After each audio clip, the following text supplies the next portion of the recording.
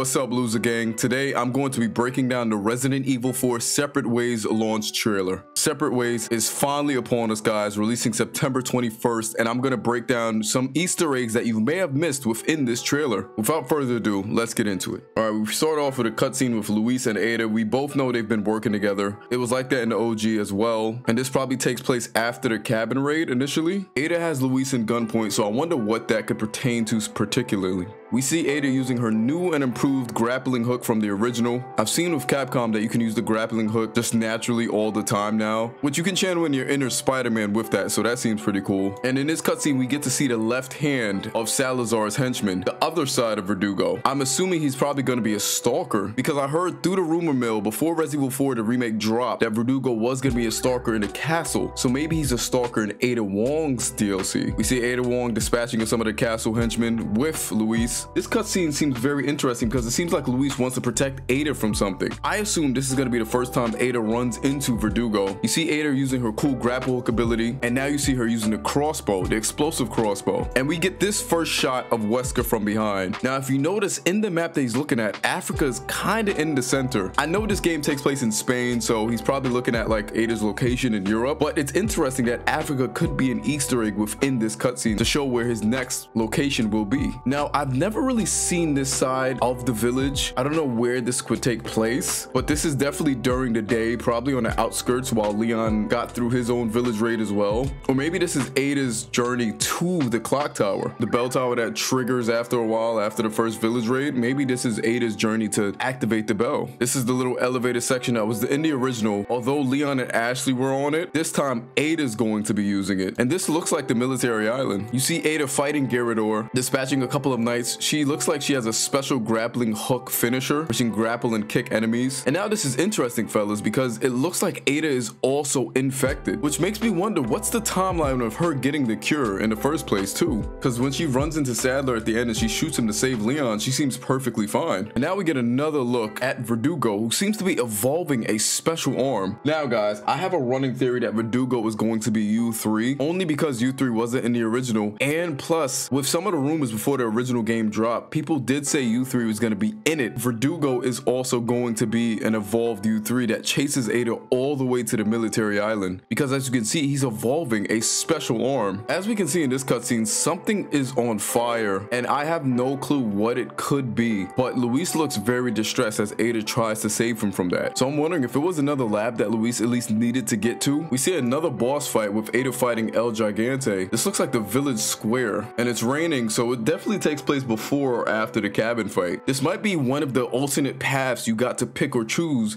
in the original between the Chainsaw Sisters and the El Gigante path. And knowing in a remake Leon had to fight the Chainsaw Sisters, this is probably the other path that you have to take, where Ada now fights El Gigante. And now we have the infamous laser room. So that means that Capcom kept their word that most of what was in the original is still in the remake. It's just repurposed for each character. So I can see the DLC being like a B scenario, and Ada and Leon being like Leon and Claire from the RE4 Remake. It seems like Ada is in a comms facility as seen by the control room map on her right, and it looks like she's hacking the database to probably find out where the lab is, or at least to steal data for Wesker. We see Ada on the jet ski. This is probably Ada going to get the rocket for Leon using her grappling hook. So this is probably like the OG where you had to find the special rocket for Leon. But then we also see Luis handing her a sample of the amber. So this makes me wonder, how did it get lost in between? Because didn't Leon have this towards the end of the game? We also see Ada fully infected, having an infected nightmare in which looks like Military Island. So maybe she got infected in Military Island.